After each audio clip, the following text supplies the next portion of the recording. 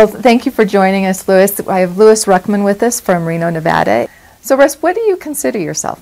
I guess I'd call it a mining millwright prospector. So have you always been a prospector? Well, maybe I have. Started out with, just interested in collecting rocks, a regular rock hound. And then working in the gold industry, you start getting used to the different structures that would carry values, and then of course you kind of develop from there and grows into a good pastime. So now you've taken this experience and developed it into a career. Somewhat. So where can one find gold? Well, gold is where gold is. It tends to have a signature, which is an interesting thing. They can actually find gold in the United States where they can say, oh, this came from Canada. Or they can say, oh, this gold originated in Utah, or this gold, so there's an actual signature in the different kinds of gold. Or yeah. It might be pushed by alluvials. It might be pushed by during the Ice Age with glaciers. So there's lots of different ways for gold to migrate. Of course, you got plate tectonics and things like that that take a greater amount of time. But so this is gold that's found in rocks. Are there other types of gold or other places that we can find it? Yeah, gold's a real interesting thing. It can be spread in all kinds of areas.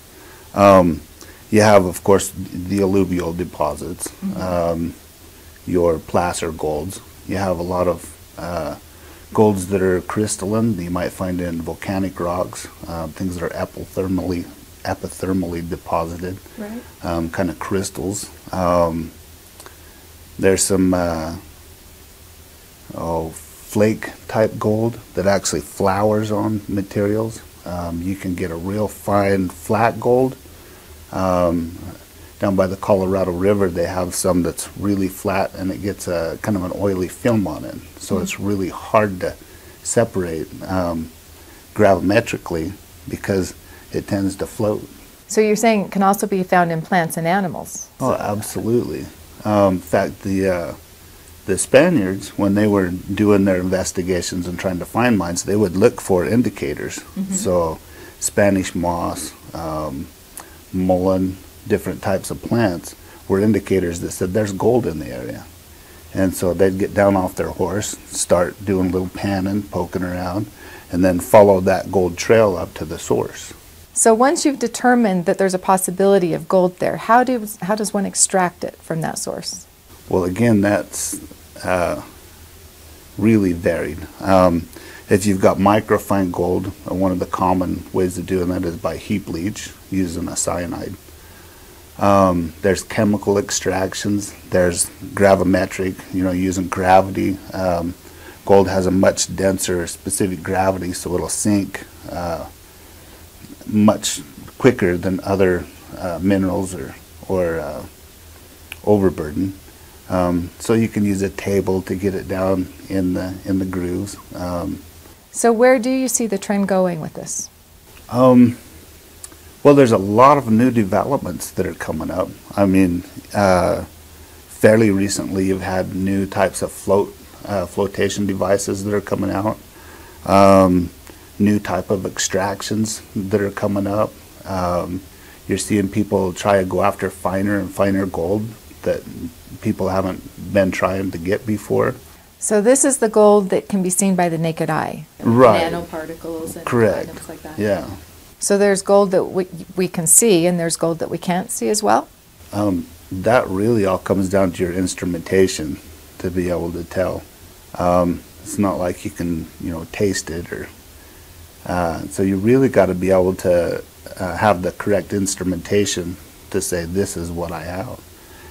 And some metals, they just don't show up with some instrumentation. You might have an AA, for instance, that doesn't jump the electron cloud enough to be able to read it. So it depends on the size of the molecule? Right.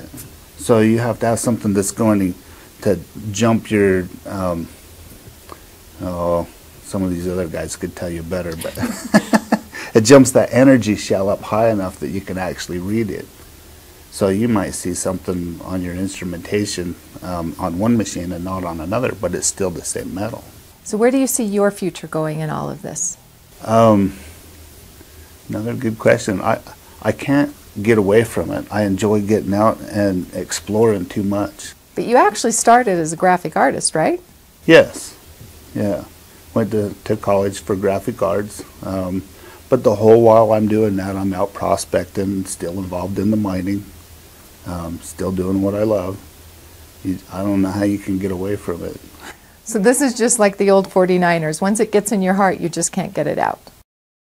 Well, thank you for joining us today, Louis. I appreciate what you've shared. I've learned a lot with the information and understand now that you and I also probably contain gold as we look out about the environment. You can learn more about gold by visiting our website, www.windsorgoldpartners.com.